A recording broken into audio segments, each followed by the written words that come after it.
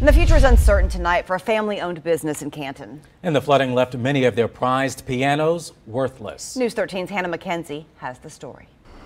A pile of damp pianos stacked on the side of Asheville Highway. You are looking at years of history and hard work, and this could be the end of a third-generation family-owned business. Still have no power, no water yet. Siblings Alden and Kelly Ward taking us on a tour of Ward Piano Company Incorporated.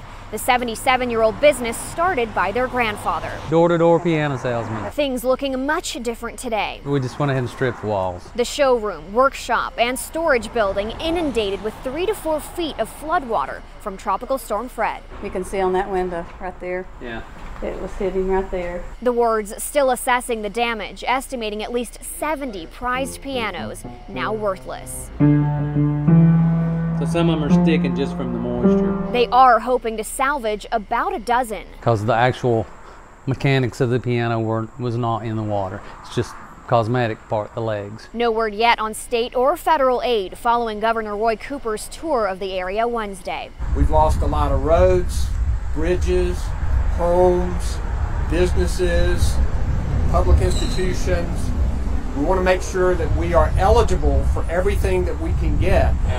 The Wards getting a chance to speak with him. Do you think it made a big impact on him to see how local families are hurting? We hope. Yeah. We hope. I mean, he had to drive by here as he left and as he came in, so he could see the damage that was done to us. COVID-19 already taking a chunk out of their profits.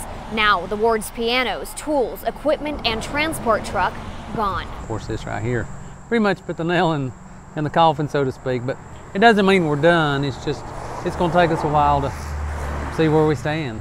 The Wards tell me they're waiting to hear about possible aid options as well as information from their insurance agency before they make a decision on the fate of their business. Many are looking for financial assistance.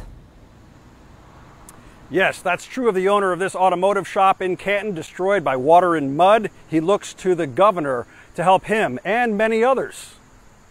This is only part. This is how the story begins, not how it ends. That's right. I lost equipment that I just bought this year. David Clark put this business together with his hands. Rushing water took his Chestnut automotive business away and his grading equipment. I just bought a backhoe, a track hoe, and a dump truck. Like many, he's wondering what happens now. No flood insurance. Just want to know if there's going to be some kind of help for everybody. Got to get it right. Got to get it right. Governor Roy Cooper touring the damage. At the state level, getting a damage assessment together for FEMA. Try to get a federal declaration that can get us as much help as we possibly can get. The governor says that process must be careful. We want to make sure that we are eligible for everything that we can get. President Biden, the federal government, give us the resources that we need. Canton Mayor Zeb Smathers says the deliberate procedure will put as much possible on the table. You give us what we need,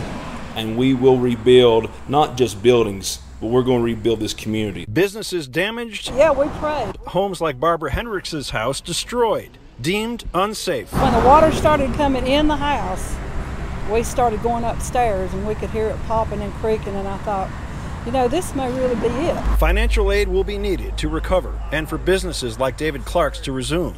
But he says above everything, he's most concerned about the loss of life in Crusoe and Tennessee and for those needing a place to live. And I've lost all income, but most importantly, there's people that's homeless. I want them to have a home again before I have a shop. And David Clark grateful also for friends, churches, even complete strangers coming by to lend a hand. And tonight, a local nurse is opening up about the toll the pandemic is having on healthcare workers. It's happening as Mountain Health leaders are sounding the alarm on increasing case numbers. News 13's Andrew James has more on the local COVID outlook. The Henderson County Board of Health released this letter to the community calling local COVID numbers unsettling. In the letter, the board details its concerns and recommendations for how to get COVID numbers in check.